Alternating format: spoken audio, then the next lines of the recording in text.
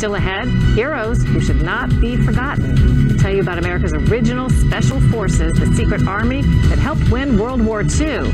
Still waiting for the highest recognition. Before Special Forces and Navy SEALs, before the CIA, there was the Office of Strategic Services, the OSS. The U.S. force was behind some of the most daring operations in World War II.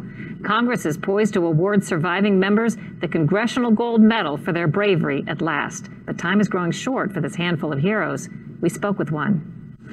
Yeah, this is Mont Blanc, one of the highest peaks in that part of the Alps. In Woodstock, Virginia, 93-year-old John Billings still has a vivid memory of the daring mission he flew that helped turn the tide in World War II against the Nazis. It was February of 45. It was in the Alps. It was very cold.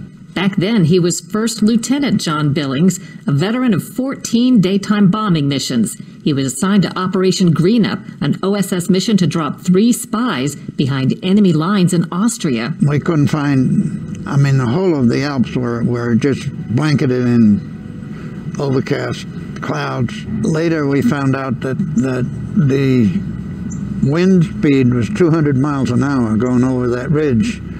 And even the clouds were falling that fast. The 3 spies parachuted and made their way to Innsbruck, Austria, Gestapo headquarters.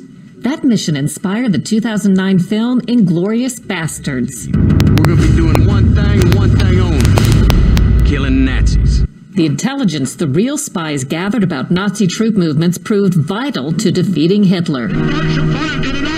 That was one mission and a handful of heroes.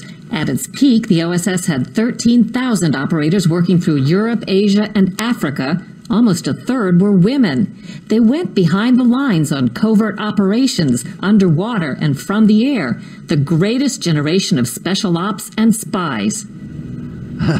Today, there are few left. Billings would like for him and the other survivors to be awarded the Congressional Medal, not only for their sake, but also for history's sake. It means that at least somebody thinks that we did a good job. John Billings is still flying airplanes. The Senate passed a bill to give all the OSS veterans the Congressional Gold Medal. Late this week, we heard from the OSS Society. They tell us the House will vote on awarding the medal. One source tells us that could happen after Thanksgiving. Congratulations to all the brave Americans who served.